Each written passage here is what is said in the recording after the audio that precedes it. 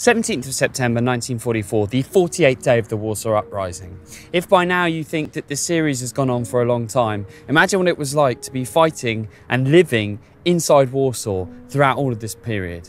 And this fight not only went up until now, it went on for very much longer as well.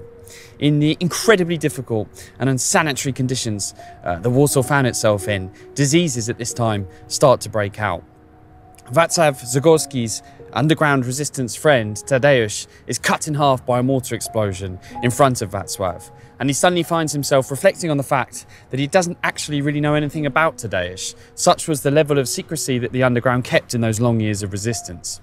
The same is also true of another hero from this season, Bogdan Dębicki, who didn't even know that his brother, who was living in the same house, was also a member of the resistance. But at least for the first time, help is at hand, and soldiers of the 1st Polish Army of the Red Army are across, and they're here to help.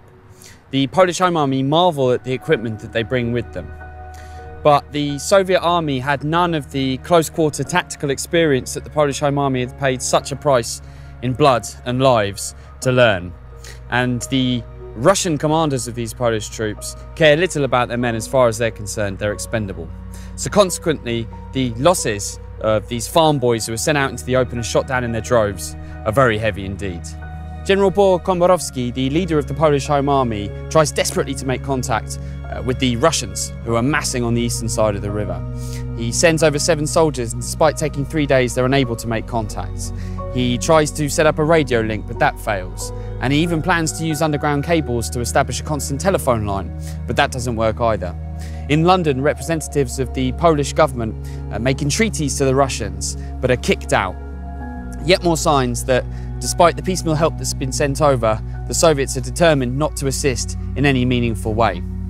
Reports come into the Home Army that on the eastern side of the river, the Russians are arresting anyone who belongs to the Home Army.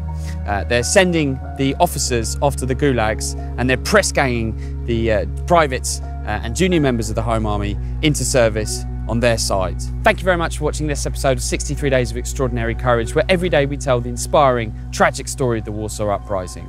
Don't forget to tune in to tomorrow's episode at 5 p.m. Warsaw time, 11 a.m. Eastern Standard Time, where we'll tell the story of one of the largest airdrops that ever came to Warsaw's aid.